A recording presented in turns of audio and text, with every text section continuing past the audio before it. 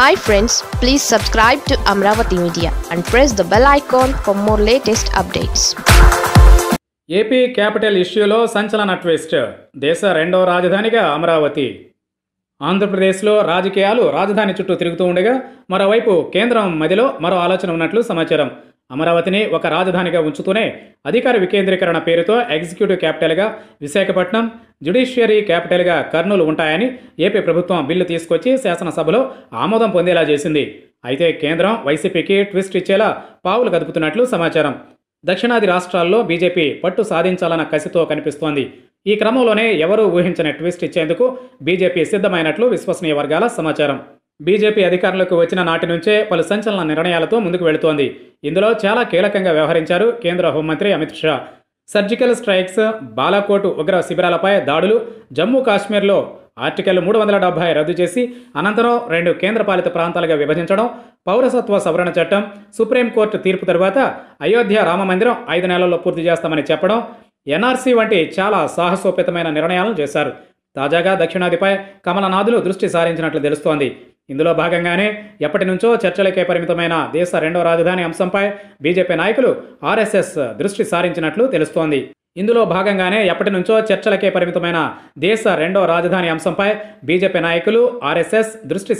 తెలుస్తోంది. దేశ రెండో రాజధాని దక్షిణ భారతదేశంలో ఉండాలని రాజ్యాంగంలో సూచించడం జరిగింది. అయితే ఇప్పటి వరకు అలాంటి ఆలోచన ఏ ప్రభుత్వం చేయలేదు.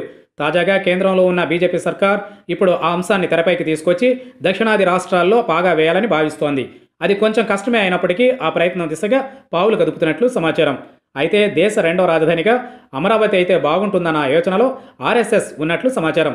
ఇదే విషయాన్ని వారు బీజేపీ పెద్దల ముందు ప్రతిపాదించినట్లు తెలుస్తోంది. అమరావతిని రెండో రాజధానిగా చేస్తే ఇటు వైసీపీని రాజకీయంగా ఇబ్బందుల్లోకి నెట్టేసినట్లు అవుతుంది. ఇక దేశ రెండో రాజధాని ఏదైతే బాగుంటుందో అనే దానిపై ఇంటెలిజెన్స్ వర్గాల ద్వారా సమాచారం కూడా బీజేపీ పెద్దలు తెప్పించుకున్నట్లు సమాచారం. హైదరాబాద్పై ముందుగా మొగ్గు చూపినప్పటికీ అది తెలంగాణ సీఎం కేసీఆర్కు మేలు చేసినట్లు అవుతుంది తప్పితే తమకు వచ్చే లాభం ఏమీ లేదని బీజేపీ గ్రహించినట్లు సమాచారం. ఈ క్రమంలోనే అమరావతి వైపు అడుగులు వేస్తున్నట్లు తెలుస్తోంది. పైగా ఆర్ఎస్ఎస్ కూడా అమరావతి అయితేనే బాగుంటుందనే అభిప్రాయం వ్యక్తం చేసినట్లు సమాచారం. చారిత్రకంగా సంస్కృతి, సముద్ర తీరం, వాతావరణం ఇలా అన్నింటి పరంగా అమరావతి అనువైన రాజధాని అవుతుందని ఆర్ఎస్ఎస్ ప్రతిపాదించినట్లు విశ్వసనీయ వర్గాల సమాచారం. అంతేకాదు సంచలనాత్మకమైన నిర్ణయాలతో ముందుకు వెళుతున్న ప్రధాని మోదీకి దక్షిణాదిన పూర్తి పట్టు సాధించాలంటే అమరావతే సరైన మార్గంగా కనిపిస్తోంది. అమరావతిని దేశ రెండో రాజధానిగా ప్రకటించి ఇటు ఏపీలో పట్టు సాధించాలని భావిస్తున్నారు కమలనాథులు. అదే సమయంలో దక్షిణాది రాష్ట్రాలను కూడా అభివృద్ధి చేయాలనే కృతనిశ్చయంతో ప్రధాని మోదీ ఉన్నట్లు తెలుస్తోంది. దక్షిణాది రాష్ట్రాల్లో ఇప్పటికే కర్ణాటక, తమిళనాడు, కేరళ రాష్ట్రాలు అభివృద్ధి వైపు పయనిస్తున్నాయి. ఇక తెలుగు రాష్ట్రాలు వేరయ్యాక ఆంధ్రప్రదేశ్లో నిధుల కొరత కనిపిస్తోంది. అభివృద్ధి చేయాలంటే నిధులు అంతంత మాత్రంగానే ఉన్నాయి. అందుకే అమరావతిని దేశ రెండో రాజధానిగా ప్రకటించి ఇటు రాజకీయంగానూ దక్షిణాది రాష్ట్రాలపై పట్టు సాధించాలని బీజేపీ ఉన్నట్లు తెలుస్తోంది.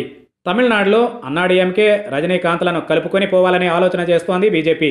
తద్వారా తమిళనాడులో తమ ప్రాబల్యం పెంచుకోవచ్చనే ఆలోచనలో ఉంది. ఇక కర్ణాటకలో బీజేపీకి ఎలాగూ పట్టుంది కాబట్టి రాజధాని దక్షిణాది రాష్ట్రాలకు తీసుకొచ్చామని చెప్పుకోవడం ద్వారా మరింత బలపడే అవకాశాలున్నాయని భావిస్తోంది. మరోవైపు జేడీఎస్తో కూడా బీజేపీ చర్చలు జరుపుతున్నట్లు సమాచారం. ఇక కేరళ దేశంలో చివరిగా ఉండడంతో కేరళను పెద్దగా పరిశీలనలోకి తీసుకోలేదని తెలుస్తోంది.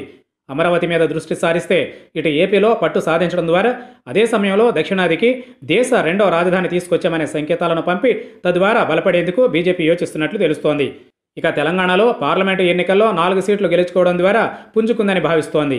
దేశ రెండవ రాజధానిగా హైదరాబాద్పై గతంలోనే చర్చ వచ్చినప్పటికీ కేంద్రం దాన్ని తోసిపుచ్చింది.